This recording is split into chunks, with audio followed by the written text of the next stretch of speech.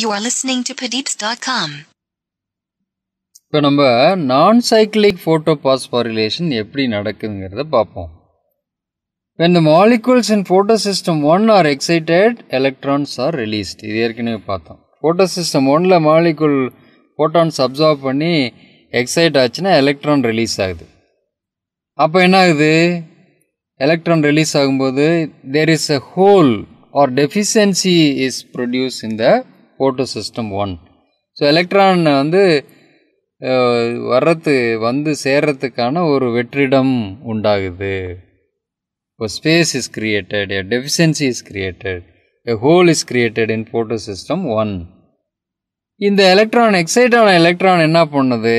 It is transferred to ferredoxin to reduce NADP. அதே நேரத்தில் photosystem 2 excite ஆச்சுன்னா அங்கேயும் எலக்ட்ரான் ரிலீஸ் ஆகுது. The release on electron are transferred to photosystem 1. photosystem 2ல electron release ஆகி அது photosystem 1க்கு transfer ஆகுது.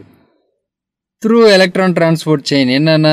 plastoquinone, cytochrome B, cytochrome F and plastocyanin.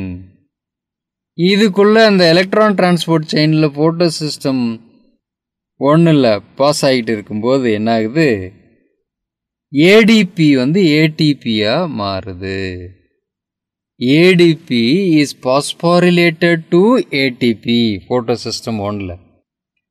So அப்போ there is a hole in photosystem 1 that is filled by the electrons from photosystem 2. சிம்பிளாக சொல்லணும்னா photosystem 1க்கு தேவையான எலக்ட்ரானை photosystem 2 கண்டினியூஸாக கொடுத்துக்கிட்டே இருக்கும். So the electrons are transferred to photosystem 1. photosystem 1ல இருந்து NADPக்கு பாஸ் ஆகும் for a reduction. ஸோ இது மாதிரி photosystem 2ல ஜெனரேட் ஆகி photosystem 1ல் போய் காலி ஆகிரும். இப்படியே போயிட்டு ஒரு பக்கம் ஜெனரேட் ஆகி ஒரு பக்கம் காலி ஆகிட்டே இருக்கிறதால இது என்ன சொல்கிறோம்னா non-cyclic electron transport. அப்போ இதில் நடக்கக்கூடிய பாஸ்பாரிலேஷன் ஃபோட்டோபாஸ்பாரிலேஷனையும் என்ன சொல்கிறோம்? non-cyclic photophosphorylation அப்படிங்கிறோம். இந்த non-cyclic electron transport follows a Z scheme. அந்த டயக்ராம் புக்கில் இருக்கிறத பார்த்தீங்கன்னா தெரியும். அது ஒரு லெட்டர் Z மாதிரி இருக்கும். photosystem 2ல் ஆரம்பித்து எலக்ட்ரான் கேரியர்ஸ் மூலமாக போய் photosystem 1க்கு போய் அது NADPயை ரெடியூஸ் பண்ணுற வரைக்கும் பார்த்தோம்னா ஒரு Z ஷேப்பில் இருக்கும். அதனால் இது என்ன சொல்கிறோம்? Z ஸ்கீம் அப்படிங்கிறோம். ஸோ non-cyclic photophosphorylation எலக்ட்ரான்ஸ் திருப்பி சைக்கிள் பேக் ஆகாது. வாட்டரை ஸ்ப்ளிட் பண்ணி கண்டினியூஸாக எலக்ட்ரான்ஸை photosystem 2 photosystem 1க்கு சப்ளை பண்ணிக்கிட்டே இருக்கும்.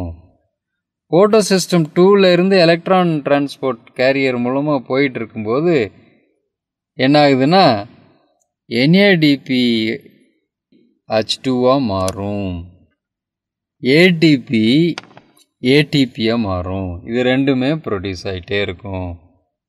photosystem 2ல் இருந்து போகும்போது ATPயும் photosystem 1ல் எலக்ட்ரான் டிரான்ஸ்போர்ட் ஆகும்போது NADP H2வும் கான்ஸ்டண்ட்டாக ப்ரொடியூஸ் ஆகிட்டே இருக்கும். ஸோ எலக்ட்ரான் சைக்கிள் பேக் ஆகாததால் இது என்ன சொல்கிறோம்? non-cyclic electron transport அப்படிங்கிறோம். ஆர் non-cyclic photophosphorylation அப்படின்னு சொல்கிறோம். அதே இது cyclic photophosphorylation எப்படி நடக்குதுன்னு அதையும் பார்ப்போம். இது ஒரு சில சர்டன் கண்டிஷன்ஸ் ஃபுல்ஃபில் ஆகாத போது தான் இந்த cyclic photophosphorylation நடக்கும். எப்போ இது நடக்கும்? under the conditions of photosystem 1 only remain active, photosystem 2 ஆக்டிவாக இல்லை.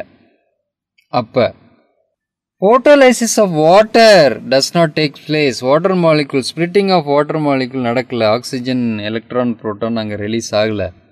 அப்போ cyclic photophosphorylation நடக்கும். and requirement of ATP is more. ATP தான் அதிகமாக தேவைப்படுது அப்படின்னா cyclic photophosphorylation நடக்கும். இன்னொரு கண்டிஷன் இருக்கு, நான் அவைலபிலிட்டி ஆஃப் NADP. NADP அங்கே அவைலபிளாக இருந்தால் தான் அது NADP H2வாக மாற்ற முடியும். அந்த NADP இல்லாமல் போயிருச்சுனாலும் cyclic photophosphorylation தான் நடக்கும். அப்போ என்ன 4 condition? What are the conditions for cyclic photophosphorylation to occur?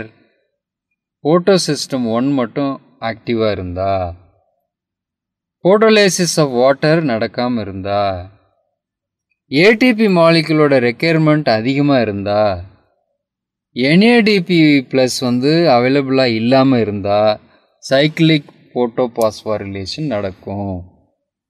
இப்போ அது எப்படின்னு பார்ப்போம். இப்போ molecules of photo system 1 excite ஆகிருக்கும்போது electron release ஆகும். எப்படி எக்ஸைட் ஆகும்னா சன்லைட் எனர்ஜி ஃபோட்டான்ஸ் அப்சார்ப் பண்ணி எக்ஸைட் ஆகும். இந்த ரிலீஸ் ஆன எலக்ட்ரான்ஸ் கேப்சர் பண்ணுறது ferredoxin. அதை கேப்சர் பண்ணுறதுக்கு ஒரு காம்ப்ளெக்ஸ் இருக்குது. அது என்னது? ferredoxin reducing substate FRS. அங்கே NADP ப்ளஸ் அவைலபிளாக இல்லாததால் எலக்ட்ரான்ஸ் ஃப்ரம் ferredoxin என்ன பண்ணுது? திருப்பி fall back to molecules of photo system 1. Electron carrier மூலமாக திருப்பி அந்த ஃபோட்டோ சிஸ்டம் 1க்குள்ளே வந்துடுது. எப்படி? இந்த கேரியர்ஸ் என்னென்னா cytochrome B6, cytochrome F, plastocyanin, இது மூலமாக பாஸ் ஆகி போயிட்டே இருக்கும். இந்த மாதிரி downhill transport of electrons FRSலேருந்து PS1 photo system 1க்கு நடக்கும்போது 2 பாஸ்பாரிலேஷன் நடக்குது. எந்த இடத்துல நடக்குதுன்னா, 1 is between ferredoxin and cytochrome B6, another one is between cytochrome B6 and cytochrome F. 2 இடத்துல ATP சிந்தசிஸ் ஆகுது. ஸோ சைக்கிளிக் ஃபோட்டோபாஸ்பாரிலேஷன் நடந்துச்சுன்னா ஒன்லி ATP is produced. அங்கே என்ன ஆகுது? Electrons R by the downhill transport through electron careers, electrons R சைக்கிள்டு back to photo system 1. Because of electrons are again reused, it is called cyclic photophosphorylation. And only 2 ATP molecules are produced in this cycle, no NADPH2. ஏன்னா NADPH2 அங்கே அவைலபிளாக இருக்காது. அது இருந்தால் அது reduce ஆகிருக்கு. அது இல்லாததால் ADP is reduced to ATP. Since phosphorylation occurs, it is photophosphorylation. In the presence of light it occurs, so it is photophosphorylation. Since electrons are cycled back, it is called a cyclic photophosphorylation. So in the either non-cyclic photophosphorylation or cyclic photophosphorylation ultimately produce ATP and NADPH2. That signifies the end of light reaction. So light reaction oda product enna ATP and NADPH2, which is the source of energy for dark reaction. So light reaction nalla therinju vechunga. அந்த புக்கில் இருக்க diagram இப்போ பார்த்தீங்கன்னா இன்னும் கொஞ்சம் ஈஸியாக புரியும். நான் சொல்கிறது கேட்கும்போது அப்படியே அந்த புக் டயக்ராமை ஃபாலோ பண்ணிட்டே வந்தீங்கன்னா ஈஸியாக புரியும். You are listening to padeeps.com.